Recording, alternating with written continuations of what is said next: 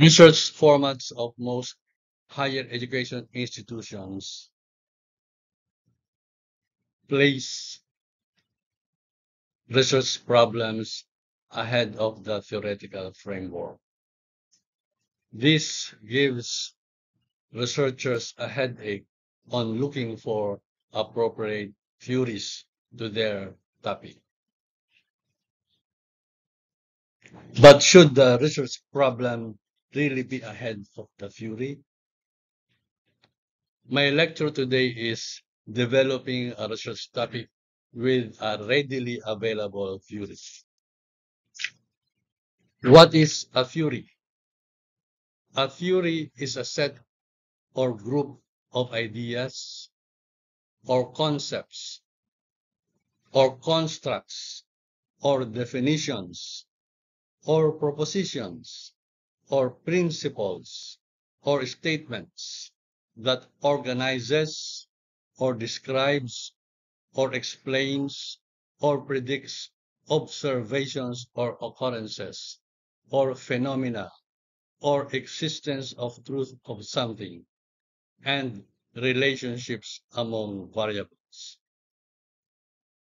The purpose of a theory is to guide the researcher to systematically, orderly, and understandably organized data related to the phenomenon being researched.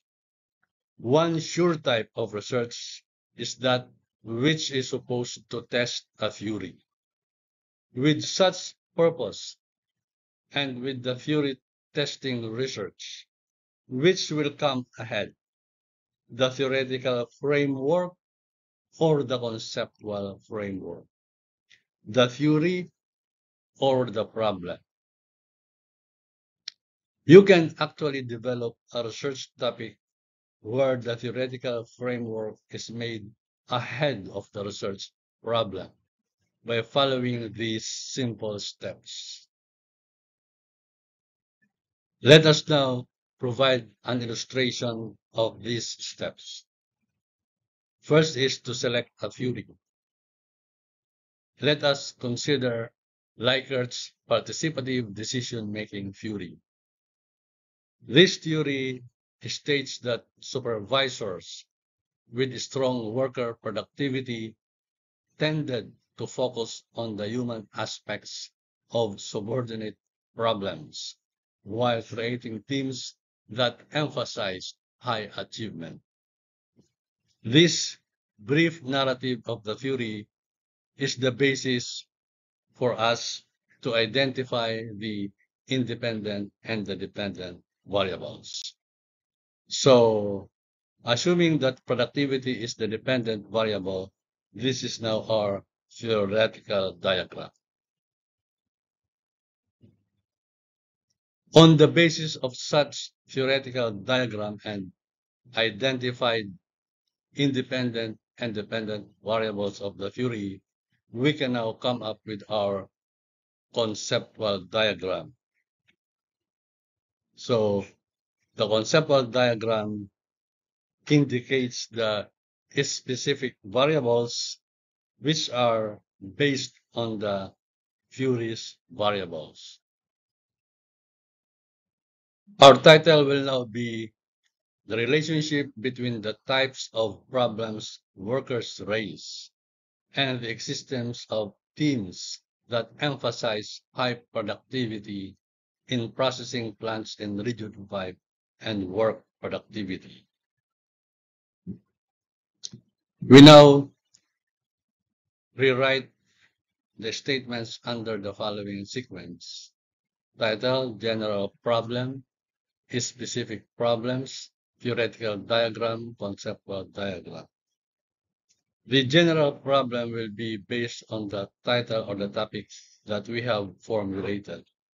The specific problems will simply be the independent and dependent variables that we have identified in our conceptual framework.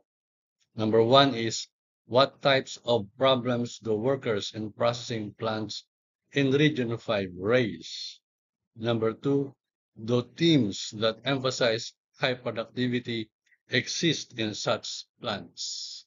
Number three, what is the productivity of workers in such plants?